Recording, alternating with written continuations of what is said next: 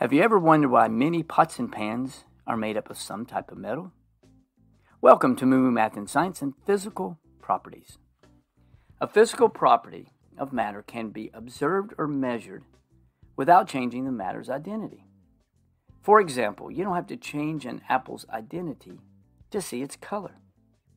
Physical properties are often used to identify objects.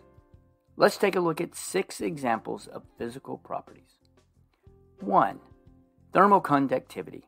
It's the rate at which a substance transfers heat. Metals are very good thermal conductors.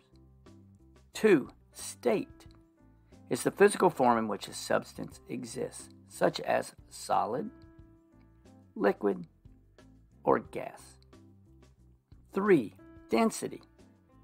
And it is the mass per unit of volume of a substance.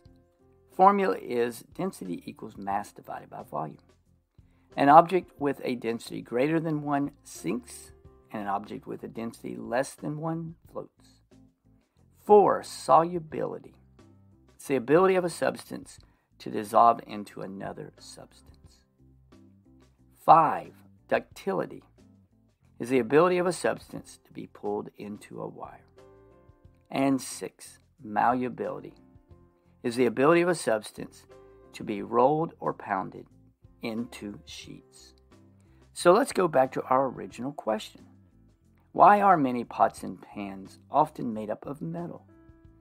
Because the metal is a very good thermal conductor, and this transfers heat to the food that you are trying to cook.